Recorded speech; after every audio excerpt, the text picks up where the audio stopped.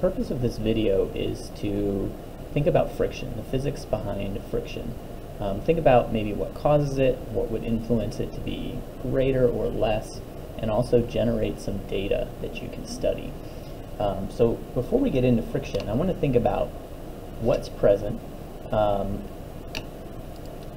when this object is just sitting here. So this is a lightweight plastic tray with 2 kilograms of mass in it. So it's pretty heavy. It's got a good bit of mass, which means its weight, the pull of gravity on it downward, is a decent amount. Okay, if I were to put this on my hand, I can feel gravity pushing this into my hand, and that same thing happens when it's on the surface.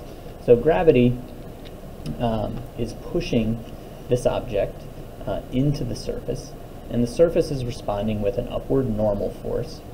We think of that as being produced by that interaction, right? Gravity's compressing that surface, the surface is pushing back.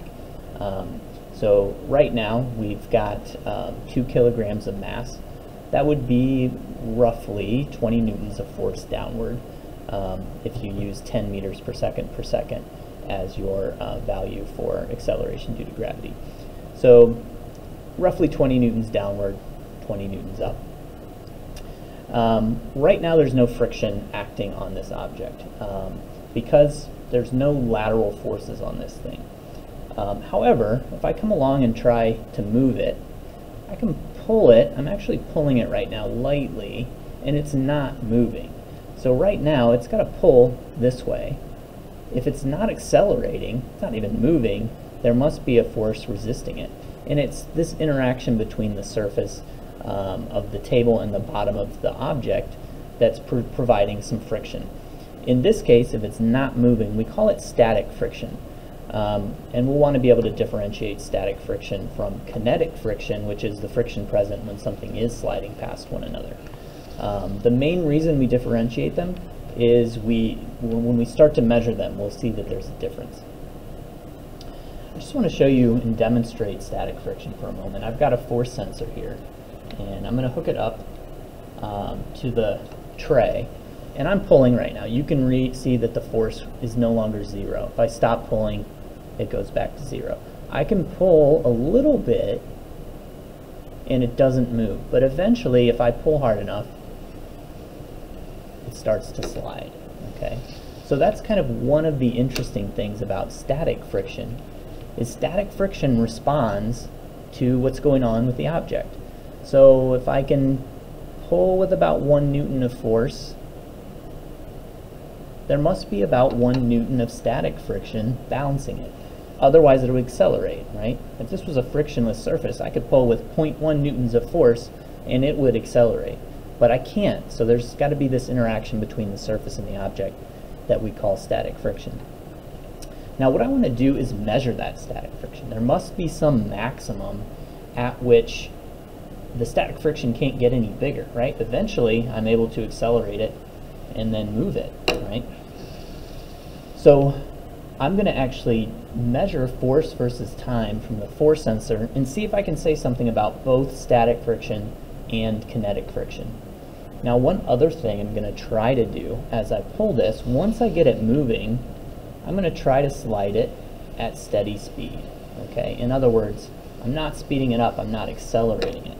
So if it's sliding at steady speed and not accelerating, again, there's a certain amount of force pulling it, but if it's not accelerating, that frictional force must be balancing my pull.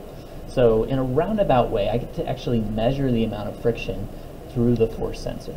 So let's see what that looks like.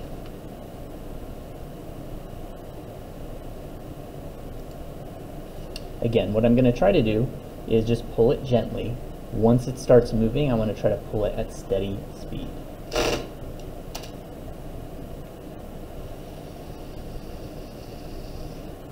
Okay, so let's look at our graph. There really wasn't any force until I started to pull. It shot up to a maximum. That would be when it actually broke free and started moving. So my static friction maximum is up here around 8 newtons. My kinetic friction amount, the amount of force present when I was pulling it with steady speed, is kind of bouncing around 6 newtons or so. At the end, I think I kind of stopped pulling it, so I'm not so sure the last bit of data here is great. But as I was pulling it steadily, it was hovering around 6 newtons of kinetic friction. So I want to look at what would happen to that if I decreased the weight, the mass and the weight of the object. So I'm going to take out one of the 1,000 gram masses, and I'm going to put in a 500 gram mass. So now if you think about what I'm doing here, I'm decreasing the weight, the pull of gravity on the sled, on this object. So there's less gravitational force downward, and thus less normal force upward. And again, normal force is created by the interaction of those two surfaces pushing together. So if I decrease the normal force, things should slide a little bit easier, right? So that's what I'm hoping to see when I gather some data in this next run. Let's see what it looks like. I need to make sure that I save the latest run.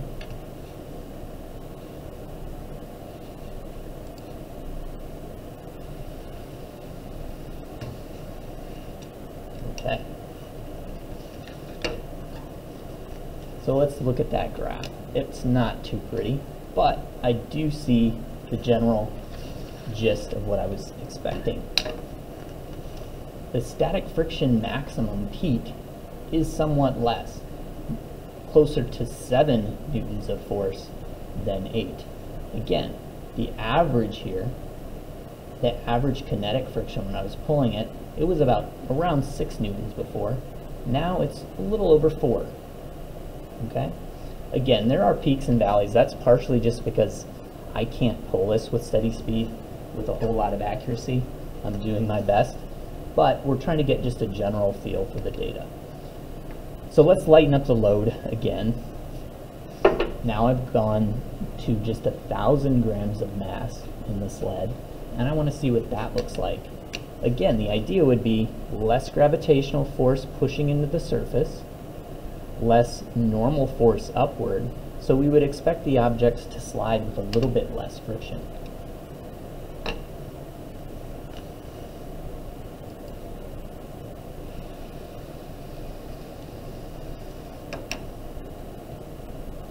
Okay, I do want to go back and undo that run.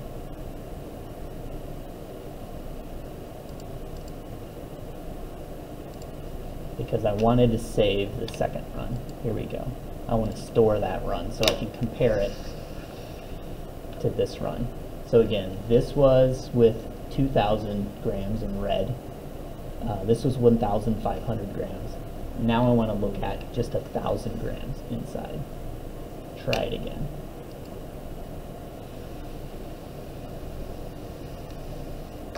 Okay, that was a pretty smooth run. This time, notice the peak is less, so the static friction maximum is less. The roughly consistent kinetic friction is also less, okay, as expected, because I had less mass in the tray. Let's go down to just 500 grams of mass and see what that looks like. Again, less gravitational pull, less interaction between the object and the surface, less normal force, should slide a little bit easier.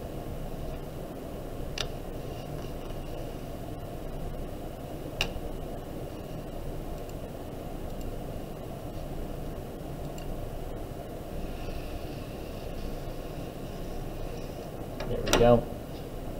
In orange, my peak is less, my kinetic friction is less. And the thing that you might start to notice, the sled has a little bit of mass, about 20 grams of mass. So when I go from 500 grams to 1,000 grams to 1,500 to 2,000 grams, especially with this kinetic friction average, you can see it looks fairly proportional, okay? It's pretty much an equal amount of jump each time. It's probably harder to see in the static friction peak, but you can clearly see that as the mass was bigger, that static friction peak was bigger. If I wanted to gather data, if I wanted to look at kind of the part that was the kinetic friction average, I could highlight that region and use the stat button.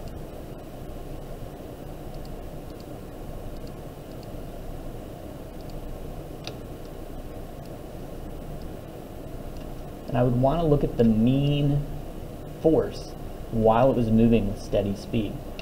The run with 2,000 grams, the mean is about 5.8.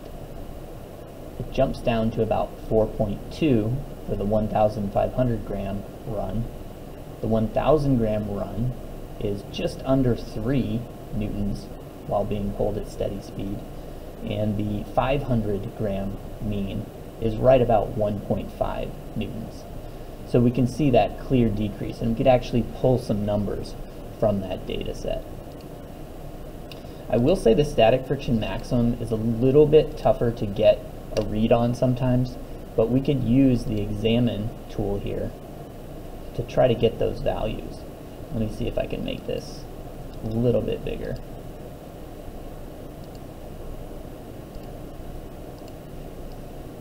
So this is the examine tool. This is at the peak of the first run. That would be the static friction maximum when there was 2,000 grams of mass in the sled. It was 7.7 newtons. That's the red value. If I slide over to the blue value, this one I suspect might be a little bit high, but it's telling me 6.9 newtons of static friction maximum.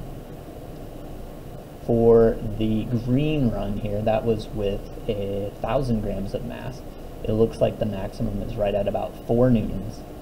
And then the static friction maximum for that last run was around 2.3. If I wanted to get better data, I would want to repeat this many times and take an average of each run. But you could go ahead with this data set and try to do some plots. You want to compare how the static friction maximum compares to normal force and how the kinetic friction amount compares to normal force in each case. I'll share some data that you can use to do that analysis on your own if you'd like.